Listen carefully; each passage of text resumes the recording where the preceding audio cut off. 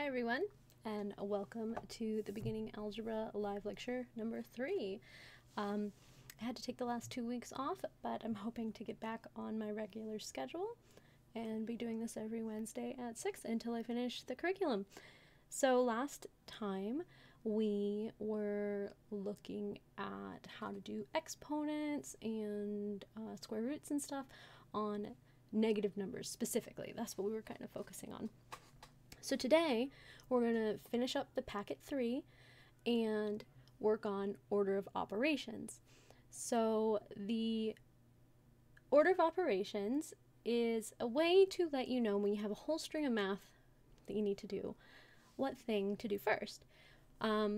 This is just an agreed upon methodology to make sure everyone gets the exact same answer for a math problem given to them. So usually you'd call this an expression. You don't call it an equation because there's no like equal sign in it. You just say, I want to simplify this expression.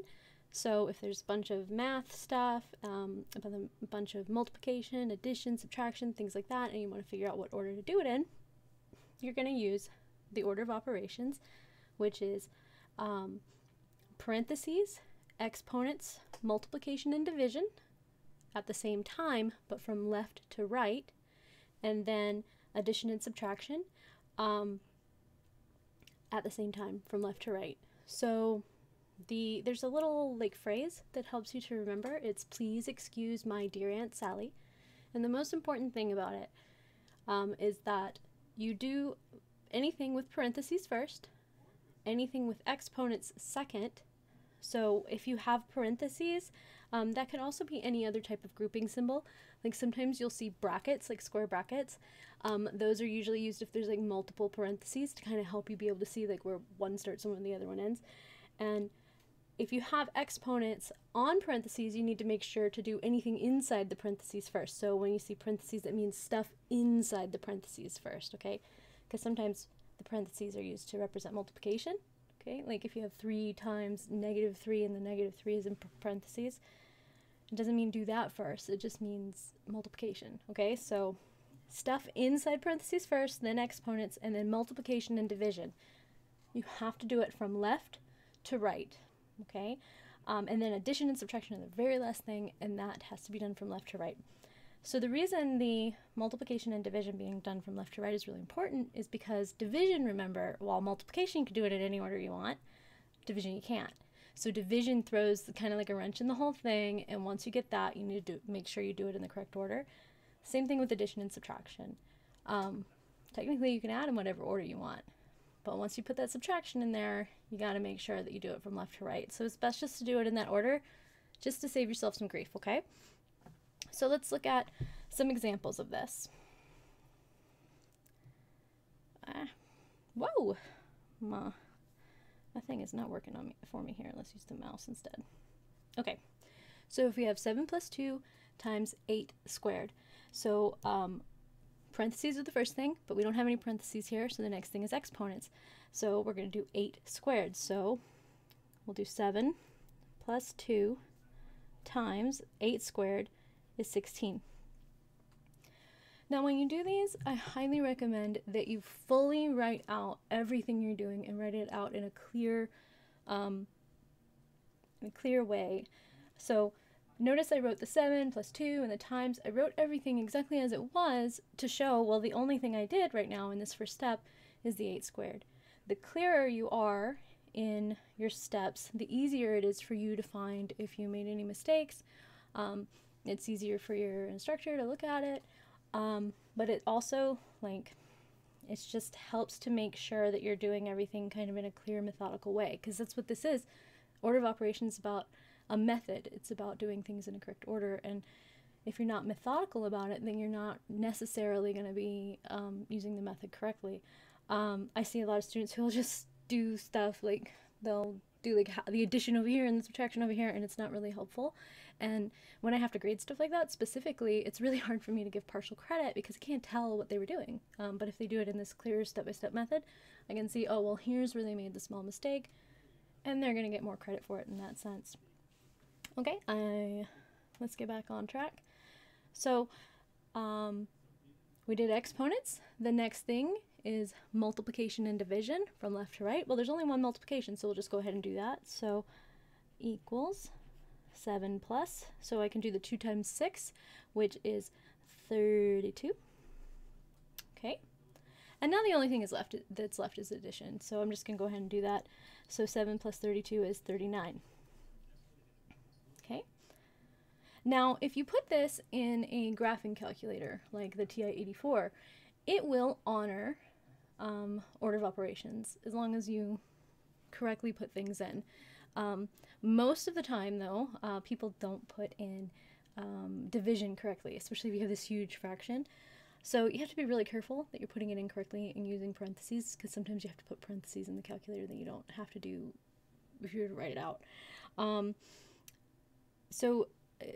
calculators like TI-84s will honor order of operations, but if you're just trying to use a calculator like the one on your phone, it's not going to understand what to do. If you did 7 plus 2 times 8 times squared, it's going to square the whole thing because it doesn't understand that method. Okay, let's try the next one. All right, this time we have parentheses. So we have 4 divided by 2 squared plus 5 minus 3 times 2. Okay, so I need to do the stuff inside the parentheses first. So there's some stuff in there. So let's just go ahead and write everything up to that. 4 divided by 2 squared plus, and then in parentheses is 5 minus 3. So 5 minus 3 is 2 times 2. And let me scooch this up a little bit so I can see it better. Okay. All right, so now we do exponents. So it's 4 divided by 2 squared is 4 plus 2 times 2. Okay. Now we do multiplication and division from left to right.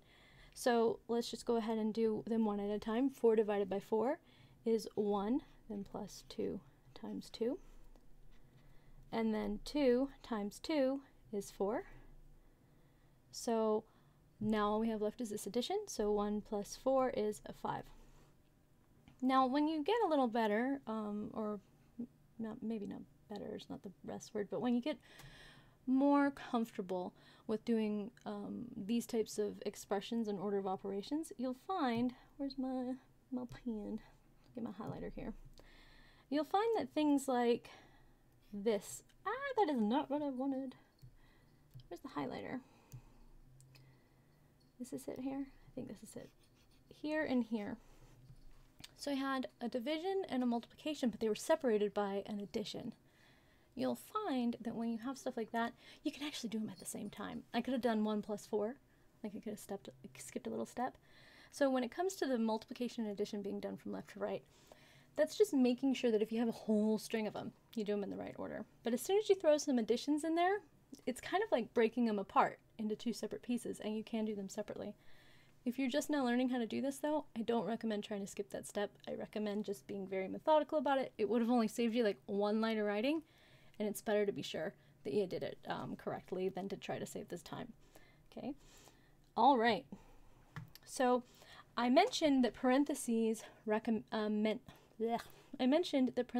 also represented brackets, but I forgot to mention that it also represents things like absolute values and square roots. Okay, so absolute values are like a grouping symbol as well, and a square root is a big grouping symbol. So if you see an absolute value, think of that as a grouping symbol, as the parenthesis, this part of the please, for the please excuse my dear Aunt Sally, and you should do anything inside of it first. Now, within there, if there are more grouping symbols, you want to do the innermost one first. Okay, so if you look at the whole thing, it's like, hey, look at these absolute values, I need to do stuff in there first, but like within that, I need to do the parentheses first. Okay, so if we look at that, let me get my highlighter back. I tried to put it as like a saved pen up on top, but it wouldn't let me do it. So within the absolute value, we have to do the parentheses first, and within the parentheses, we need to do the exponents first. Okay, so this one, I'm gonna write a whole bunch of stuff. Let me turn here so I can get a little more comfortable in the way I'm writing here. I need to do the 2 squared first, and there's gonna be a bunch of steps, so I might have to I might run into the next problem, but then I'll squish it and move it over for you. So 5 plus the absolute value of 3 times 2, I'm not doing anything with that stuff, plus, let me keep my parentheses here, just so I don't lose them. You don't want to drop the parenthesis until you no longer have any operations within it. So 2 squared is 4 minus 1, all right, and then get my absolute value back. Okay, so I still have parentheses. I need to keep working on that. So I get 5 plus absolute value of 3 times 2 plus 4 minus 1 is 3. So there I go. Okay, it's looking a little cleaner, a little easier to look at now. Still need to work inside the absolute values. So now I've done all of the parentheses stuff. There's no exponents, so I do multiplication and division. So I do 5 plus the absolute value of 6 plus 3. All right, it's a lot easier to look at now. The absolute value is still not gone though, so we need to keep working on it. All that's left inside of there is addition, so 6 plus 3 is 9. All right, and actually let me just go over here. I'll scooch over. Absolute value of 9 is just 9. So 5 plus 9. Oh, I'll put my little equals here. And then last thing, 5 plus 9 is 14. Okay, so that one was a little bit of work, but it wasn't too bad. Which one is the...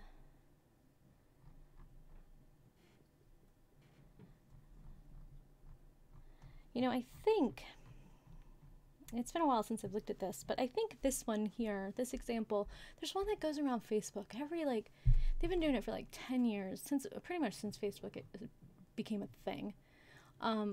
There's this math problem. It's what's the right answer? And people will just argue over it for for days. And it comes back up every 2 years or so. But I think this is the problem that shows up on Facebook a lot, and it's just because people aren't doing order of operations. If it's not this one, it's another one. But now that you know order of operations, you can argue with your friends on Facebook if you're not already, if you're not getting enough of that already.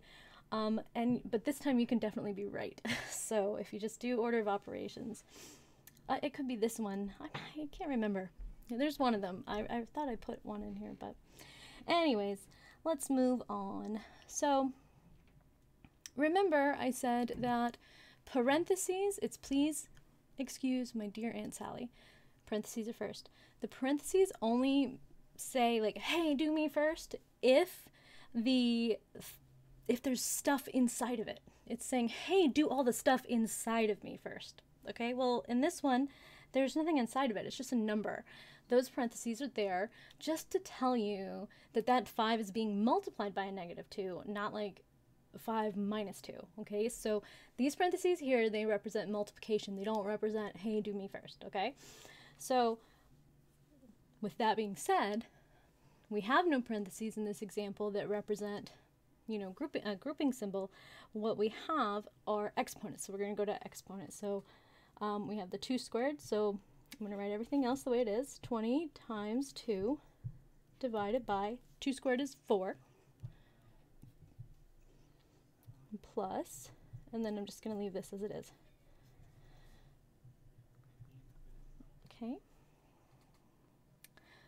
All right. So now we do multiplication and division from left to right. And for me, it's like this. Let's see. Is that right for y'all? I think so. I mirrored my camera to try to make it go in the right direction so that I could say from left to right and it would make sense. So in this case, we do have a string of multiplication and division. So it is really important that we do them in the correct order.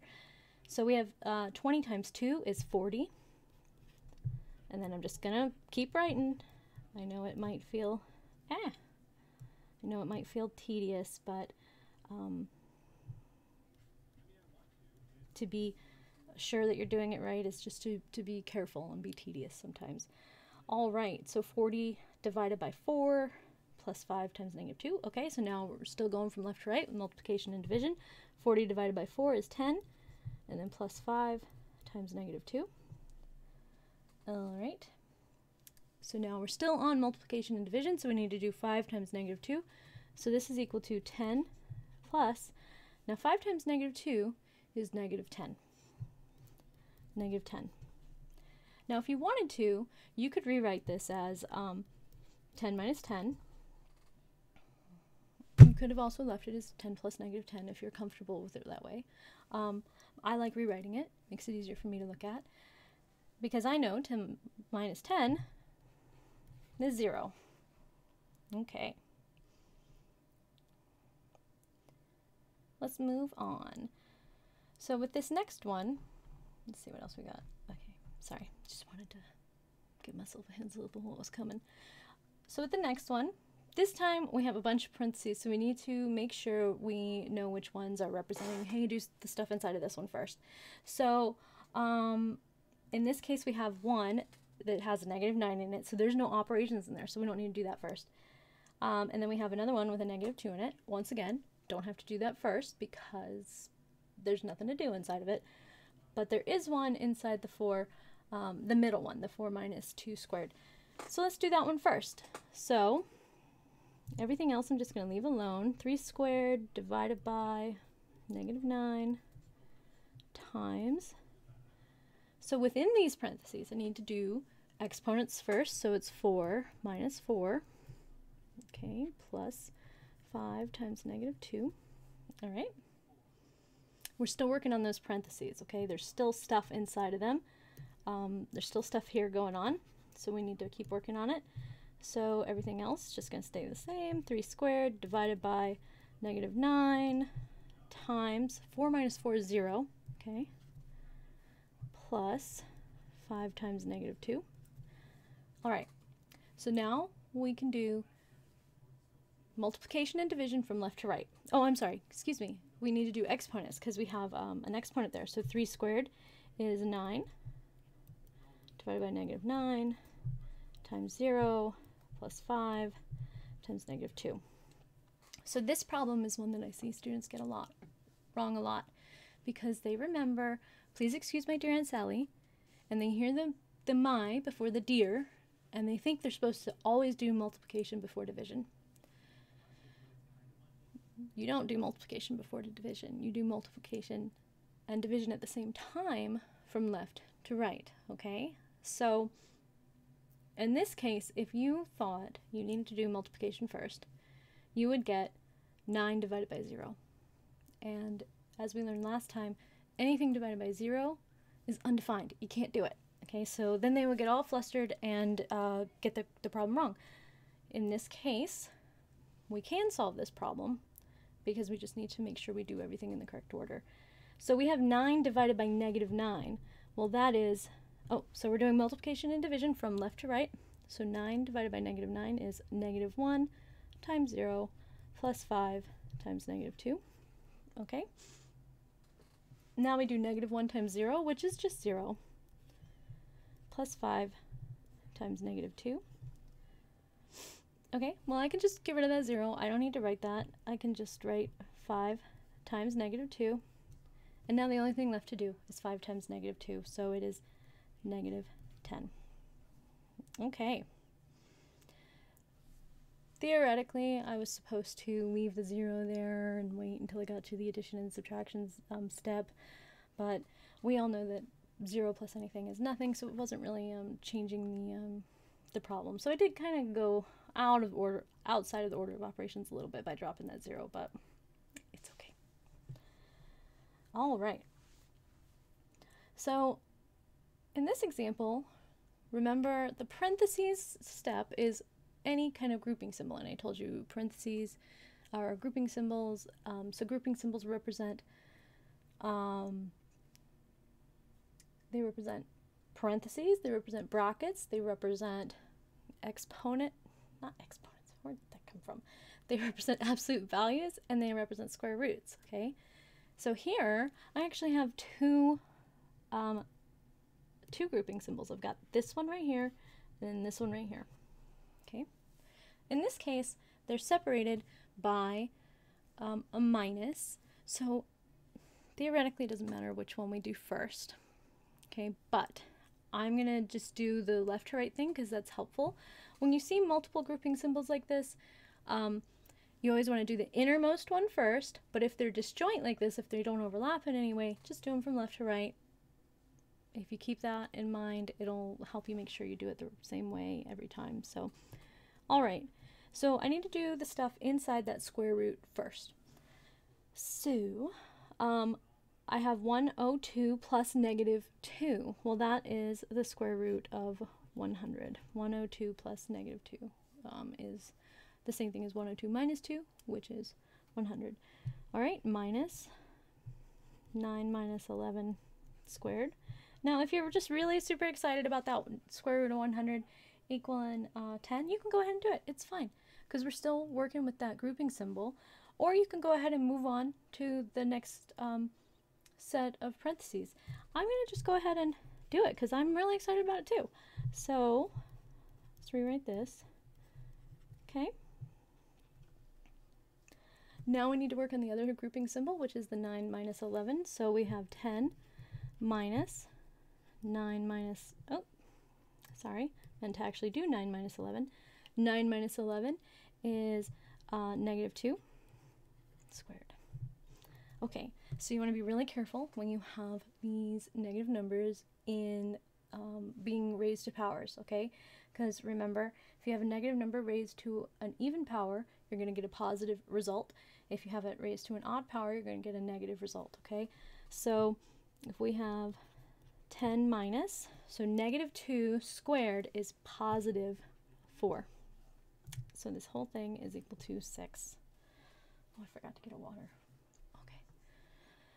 So yeah, so that's it for this packet 3. If you look at the class content that I have listed over there, I will have the full-on answer key for this there for you to find. You'll also see a recording of this video, of this live stream. So if you need to review any of the answers or just see me go through it again, you can find it there. Okay? So we're done with that. We can go ahead and move on to the next section.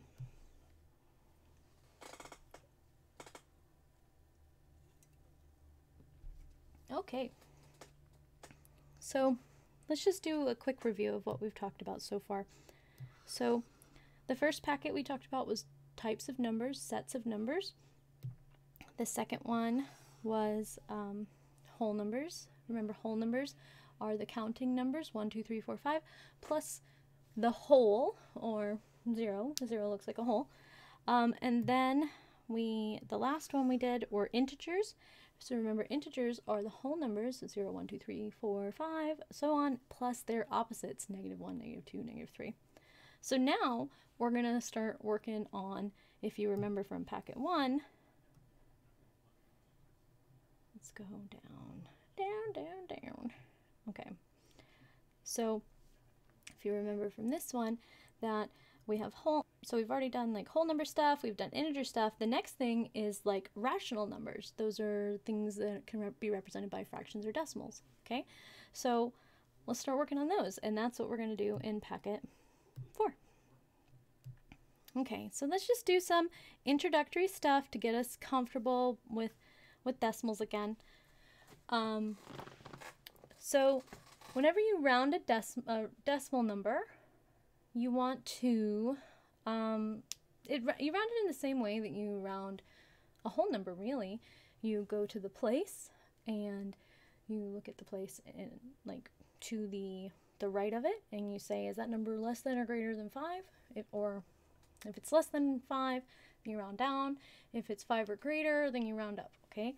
So the thing to remember here is that the names of the places, okay? So the decimal point is here, and then the one all the way to the left is called the ones. Not all the way. The next one to the left is ones, and then tens and hundreds. And then when it comes to decimals, it starts with tenths. Tenths. I have trouble saying it, but it's like 10 but with a th on the end of it, and then 100 but with a th on it. So tenths, hundredths. I'm like over enunciating it. and doing a really bad job of it. Thousandths and then 10,000ths. Okay, so when you get to those places, it's, you know, notice it's kind of like one less than when you're going in the whole number section. Like there's no oneths place, there's a tenths place, but there's no oneths place. So it's 10, 100, 1,000, 10,000ths. So if I want to round 632.45 to the nearest tenths, that is talking about this place right here. So I want to look at the number right behind the 4, so the 5, and ask myself, is it 5 or greater? Yes, it is, so that means I need to round up. So it'll be 632.5. Okay, so in this example, I want to round to the nearest hundredth, so that is this place right here. So the one right after it is definitely 5 or bigger, so I need to round up again. But with this one, if we try to round the 9 up, we're going to get, so let me just go ahead and write this, 9145. If we try to round the 9 up, we're going to get 10. So that means we actually need to round the, oh, crap, sorry. We actually need to take the 9, go up to 10, which would make the 6 go up to 7. So in this case, notice I put that 0 on the end there. It's not required most of the time. It depends on who your teacher is or whatever. Putting that 0 there is like a way, it's called like a significant digit. It lets them know that you rounded at that place. It just depends if it's going to be required or not. I like to put it there because it lets me know when I look at that number, oh, okay, I rounded to the hundredths here. Like if I had just seen that number. So I know how precise it is. It lets you know precision, okay?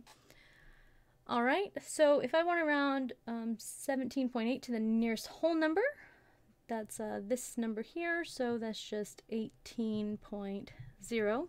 And like I said, you can totally write it as just 18 if you want. Just it depends on what you're doing here. So like if you're in my class, I would just say you can just write the 18. You don't have to write the 0.0. But if you wrote the 0.0, I would be happy as well. Okay, and then here we need to round to the nearest thousandths. So that's the third place. That's one right here. So 3.12. Now that 4 right after it is less than 5. So we're going to round down, which means we leave the 3 there. Okay.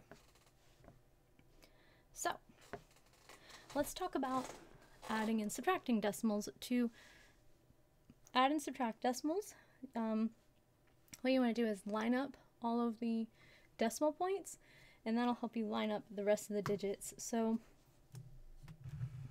if we have something like this,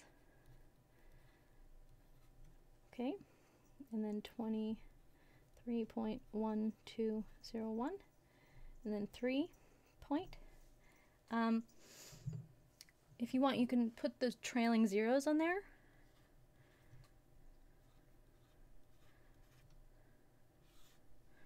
Okay. And then you just line up by the columns and add. So in the first column, I'm going to get a 1, then a 0. 8 plus 2 is 10. So I'm going to put the 0 there and then carry the 1. And then 6 plus 1 is 8. Now I bring my decimal down. You bring that down. And then 7 plus 3 is 10. Plus another 3 is 13. So I put my 3 there and I carry my 1. I don't recommend putting it right here like that, because then it would look like you were adding 17 the whole time.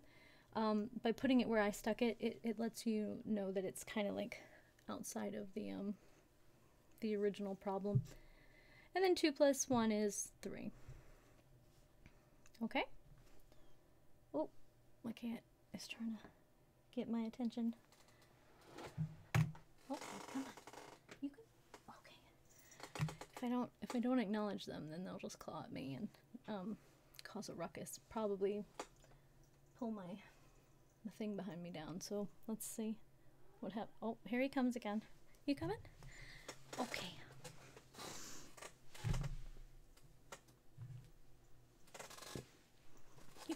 You want to say hi? This is Keo. He says hi. Okay, you can sit in my lap. All right. Sorry. Now he's going to put his tail on my face because he has a fluffy tail and he likes to dust my face with it. Okay, so to do subtraction, you do the same thing. You want to line everything up by the decimal place. So I have 100.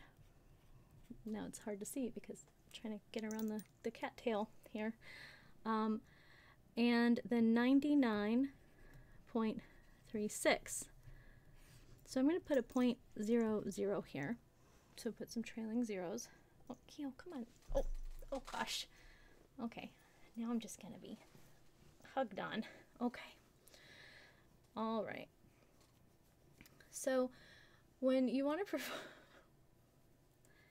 okay, sorry, you can't see him very well, but he is here and he is demanding a bunch of hugs.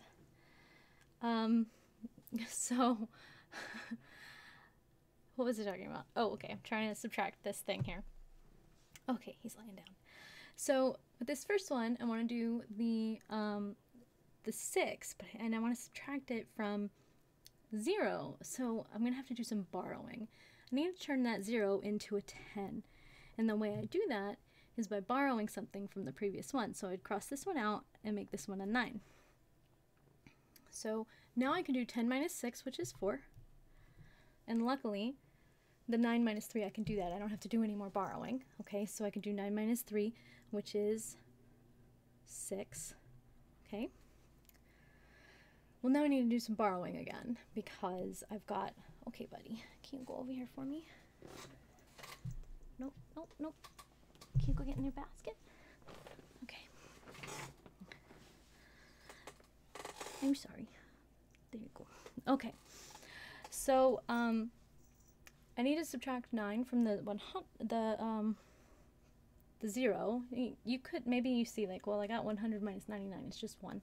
But if you want to do it like methodically, you would say, okay, I need to subtract, I need to borrow, I need to make this 10, so I need to borrow from the 9 over here. Okay.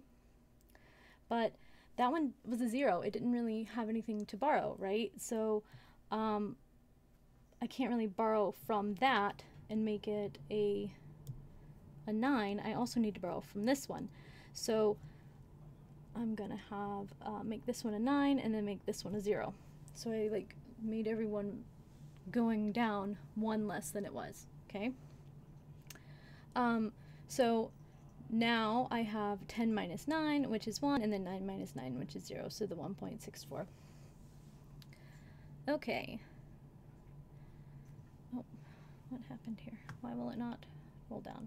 So addition and subtraction with decimals, you want to line up the decimal. Honestly, I usually tell people just to do it in the calculator. When it comes to decimal addition and subtraction, decimal multiplication and division, there's not many reasons why you need to be able to do it by hand. Most of us carry calculators around all the time. I remember when I was in school, my teachers would be like, well, you're not going to have a calculator with you at all times. Little did they know, I do have a calculator with me at all times. It's called a cell phone, okay? So you probably don't need to do it by hand, but it is helpful to know how to do it, just in case, I don't know, your phone's dead or something, whatever. So let's scroll down. Now let's talk about multiplication and division. Or, I'm sorry, we'll just do multiplication first. To multiply decimals, the easiest way to kind of think of it is you just multiply it as if there were no decimals. Just ignore the decimals and multiply it the same way you would do whole numbers. You do your like this one times that one, kind of like back and forth.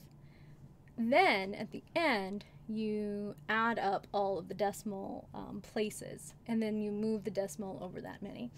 So let's just look at this one, this first example, and I'll show you what the answer is so you can see where the decimal comes in, okay? So if I, hopefully, where's my mouse? Here we go. So 103.7 times 0.32. Okay, so notice here, and I think the mouse, okay, yeah, the mouse is showing. Notice here you've got the 7 and right before here it goes 1 over, right? So that's 1. And if we start here, we go 2, 3. So there's a total of 3 places from the right, right? So when we perform this multiplication, we're going to get 33.184. And what we'll do is we'll start here and we'll go 1, 2, 3. And that tells us where the decimal is. Okay? So now that we've kind of seen it, let's try to do it, okay? So take some of the pressure off by knowing the answer too. Let me scroll down. Dang. Okay. So 103.7 times 0.32. Okay, so the first thing I'm going to do is multiply that 2 by everything, okay? So I do the 2 times 7, which is 14, so I do the 4 there, and then put the 1 up at top. 2 times 3 is 6, plus 1 is 7. 2 times 0 is 0, that was easy. 2 times 1 is 2, put that there. Okay, now I do the 3. Oh, and because we're moving over 1, we put a 0 here, okay, and then 3 times 7. Let me use a different color, actually, so that my carries and stuff will all, so I put a 0 there. 3 times 7 is 21, so I put a 1 here, and then I carry my 2. 3 times 3 is 9, plus 2 is 11, so I put a 1 there, carry the 1. 3 times 0 is 0, plus 1 is 1, and then 3 times 1 is 3. Okay, so hopefully I did it right, and it all gets me 33.184. So if I add everything up, let me get my black color back. So I get 4. Ooh, that's too thick. I don't know why this pen is like, this black one is way thicker than the red one. I like the thinness of the red one. Maybe it's just the way I was holding it. Okay, so 4, and then 7 plus 1 is 8, 0 plus 1 is 1, 2 plus 1 is 3, and 3 plus nothing is 3. So now here's where we do the addition, like count how many places they have. So here's 1 place, 2, 3 places. So we go 1, 2, 3, and that puts our decimal point right there. Okay, let's try it with the next one, and I feel like I'm gonna need a little bit more room, so let's squish this a smidge. Squish and scooch. Okay, now let's do the next one. Hey, why will it not let me scroll with this bar with my pen? I don't know why it's being such a butthead. Okay, so 1.2345 times 0.12. Okay, and let me do, I like doing it in 2 different colors, so I'll do the first row in black and then the second one in red. Okay, 2 times 5 is 10, so I put a 0 there and carry the 1. 2 times 4 is 8, plus 1 is 9. 2 times 3 is 6. 2 times 2 is 4, and 2 times 1 is 2. Okay, so now let's go move on to the 1, and I always like when I get the 1s because those are super easy. You just write 1 times everything is just the same thing, so 1 times 5 is 5, 1 times 4 is 4, 1 times 3 is 3, 1 times 2 is 2, and 1 times 1 is just 1. Now my cat is chewing on stuff. He's chewing on his basket that I stuck him in. Okay, so I got a 0. So I'm adding everything up now. 9 plus 5 is 14, so I put a 4 there and carry my 1. 6 plus 4 is 10, plus another 1 is 11. Carry my 1. 4 plus 3 is 7, plus 1 is 8. 2 plus 2 is 4, and then 1 plus nothing is 1.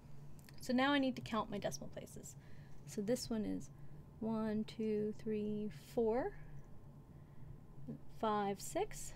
So I need to go 1, 2, 3, 4, 5, 6. Okay, so it's all the way over here.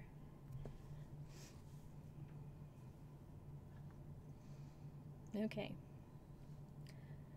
So, a thing to kind of notice is with both of these, the number we got was smaller, right? I feel like I didn't count that one right. Hold on. 1, 2, 3, 4, 5, 6. 1, 2, 3, 4, 5, 6. Okay, sorry, I just needed to make sure I counted it right. It wasn't feeling right to me. So, just double check when you count them.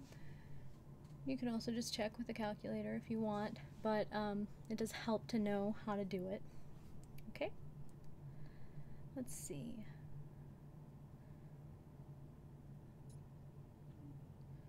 What did I say here? Move the decimal point of the divisor all the way to the right.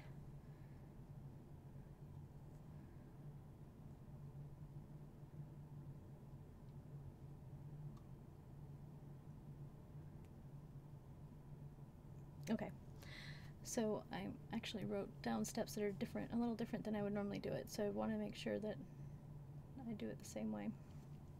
Okay, so I want to do 10.22 divided by 0.002.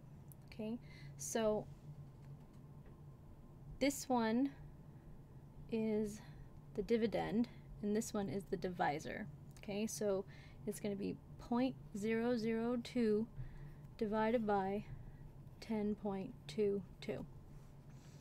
Okay, so what this is saying to do is to move the decimal point all the way to the right on the divisor. So remember, the divisor is the one on the outside, so I'm going to move it 1, 2, 3 places right there. So I'm going to redo it as 2. Okay. Then I need to move the decimal point on the dividend the same number of places it was moved in step 1. So 1, 2, 3. So I would put a trailing 0 here. Okay. And then boom. So I would end up getting 10220, and then the decimal point needs to be exactly where it was on the in the dividend. Okay, so let's do this. We're going to do, essentially, we're saying instead of doing 10.22 divided by 0.002, we're going to do 10,220 divided by 2. Okay, so kind of what we did was we multiplied both by 1,000, and we're going to perform that division. Once we do stuff with fractions, you'll see why this is actually okay. We're doing this thing called, like, we're multiplying the numerator and the denominator by the exact same number, so it's okay to do that, right? So yeah, let's see how this will end up. So 2 goes into 2 goes into 10 5 times, and 2 times 5 is 10. So 10 minus 10 is 0. Okay, bring down my 2. 2 goes into 2 1 time. All right, 2 times 2 is 2. These all are ending up pretty nice. It's almost like I did this on purpose. Okay, and so then 0. Now I'll bring that 2 down. And then 2 goes into 2 1 time, leaving me with 2. Okay, so then I get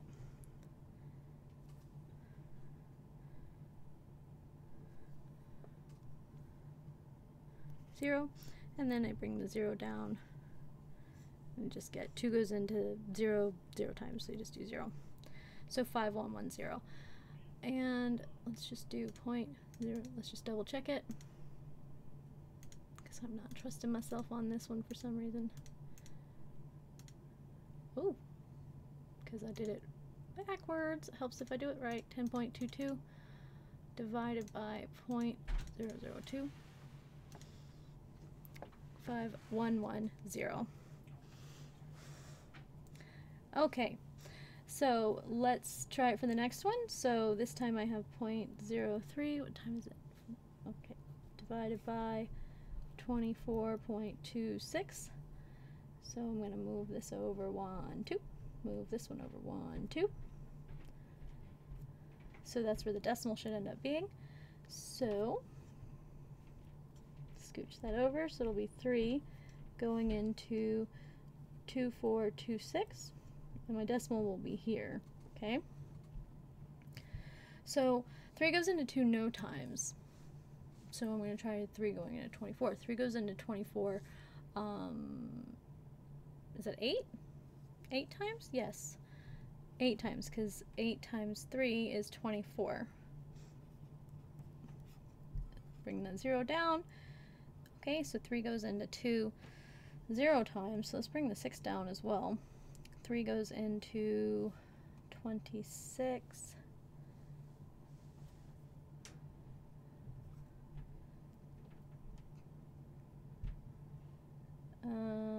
8, right? Why am I not? I cannot do division today. My brain is like farting on me. Where's my mouse? Here we go. Because 3 times 8 is 24, right? Okay, that's right. I didn't think it was right. So I'll get the 24. Okay. 3 times 8 is 24. Okay, and then 3 goes, that's a 2. So this one is going to give me some problems here. So then I got the 0.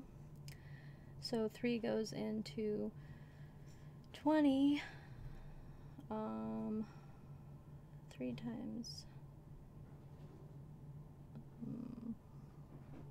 So it's not 7, so it's 6. Because 3 times 6 is 18.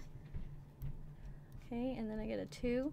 So you're gonna see here that I'm getting like, I'm gonna keep getting like this 2, and I'm gonna have to keep going, okay?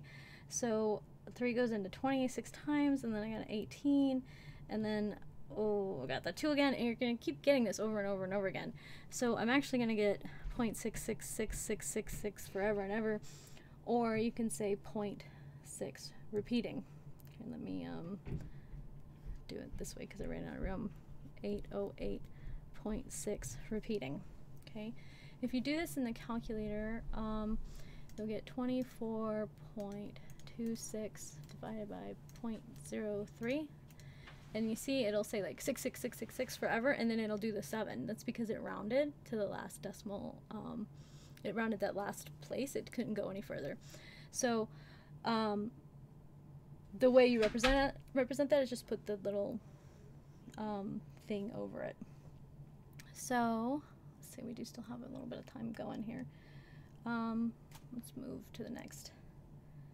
Oh, that's why because I was like, why would I put this one here? This one's like, it was freaking me out that I had all this repeating decimal here, because I wanted to show sometimes when you have a repeating decimal, you, like we just did, you're going to use that little bar that goes over it. That is called a vinculum. Okay, and the way you represent it is by putting the bar over the part that repeats. It's not always just one number that repeats. So luckily for that one, it was just one number that repeated, because I would have probably gone a long time before I found the repeat if it wasn't. With this one, like this 1, 2, 3 repeating, notice these are the numbers that repeat, the 1, 2, 3. So the way you would write that one is you would do 0.123 and then put the bar over that. That tells you that the 1, 2, 3, 1, 2, 3 keeps going over forever and ever. Now you can also have it, it doesn't have to be, not every decimal has to actually repeat. Like in this one, you have 2 decimals, and then you have a the 5 that repeats. So when it comes to rational numbers, remember, rational numbers can be represented as a fraction, okay?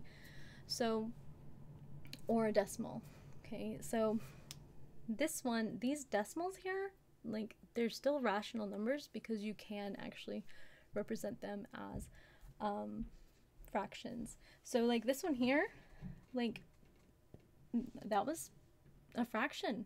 I did 2.426 over 3. That was the fraction. Okay, so even though it was a repeating decimal or an infinite decimal, it still could be represented as a fraction. So irrational numbers are when they can't be represented as fractions, when they're infinite but there's no repetition to them. Okay, So let's talk about something a little easier, which is multiplying by a power of 10. So if you want to multiply by a power of 10, you essentially just move the decimal point over to the left that many times. Okay, so if I want to do, to the right, or you pop a zero, that many zeros on the end. Okay, so if I want to do 52 times 10, you count how many zeros are on the 10, and that's how many zeros you're going to add. If it's a decimal, that's how many places over you would move the decimal. Okay, so 52 times 10 would be 52. So if you think of the decimal here, it needs to go over 1, 10. Okay. If it's divided, you're going to go in the opposite direction. So 5.2. Okay. So in 4.35, I have 2 zeros on my 100, so I need to move it over 2 places to the right. So 435. 435 divided by 100, I need to move it 2 places to the left. So I have the 435, but if it's here, I need to go 1, 2. Okay. 0.32 times 10,000, so that's going to be 3, 2. And then I need to move, like, so it was here, so there's 4 zeros, so I need to go 1, 2, 3, 4. So it would be right there. And then if I have the 0.32, and I want to do 4 in the front, essentially, so it's here, and 1, 2, 3, 4. And then my decimal goes there. Okay. So, times it. Yeah, instead of,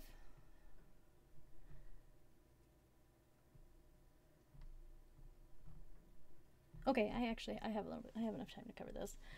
So, this whole, why am I talking about multiplication and division by 10?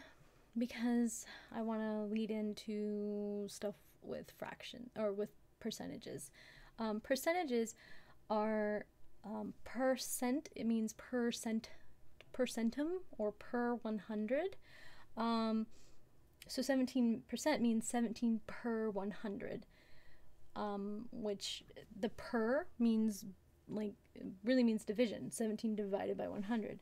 So if you have something like 40%, that's the same thing as 40 over 100. So remember what I was just talking about with dividing by 100. That means move the decimal over 1, 2 places to the left, right? So if I have 40% and that's the same thing as 40 divided by 100, that means just move the decimal 2 places to the right. So that's the same thing as 0.4. And I'll just put the 0 on there so you can see, like, it's 1, 2. So if I have 125%, that's the same thing as moving the decimal 1, 2 places, so 1.25. And then you can go the other way. If you have a decimal and you want to write it as a percent, you need to multiply it by 100. So 0.55, you move it 1, 2, that's 55%. Or 234 is 234%, because I move it 1, 2. Okay, so if the percent symbol is there and you need to make it a decimal, then you need to move it to the left. Okay, and if the percent symbol is not there and you need to go from a decimal to a percent, then you move it to the right. So you will do that a lot if you take, like, a stats class, because you'll have to do a lot of things where you get a decimal answer and then you want to know the probability, and the probability is usually represented as a percent. But you'll also, so you'll go, like, from decimal to percent a lot in that case, but you'll go from percent to decimal a lot if you want to actually perform any kind of operations with percentages, because to perform an operation with a percent, you want to first convert it to a decimal. Okay, so this is where I was wondering to see if I have enough time. Yeah, I'm going to leave this for the next one, okay, so that I can because these two things kind of go together, and I would rather just do them at the same time. So yeah. So next time I'll talk about how to perform some operations with percentages, and then do some like pretty common word problems that you see with them. And yeah, and then we'll be done with that, and we'll go on to doing fractions. So see you next week. I hope this is helpful. If you want the answer keys for, I won't be putting Packet 4's answer key up until I'm done with it next week, but I will go ahead and put Packet 3's answer key up. It'll be on the website that's listed over on the side. Cool, thanks.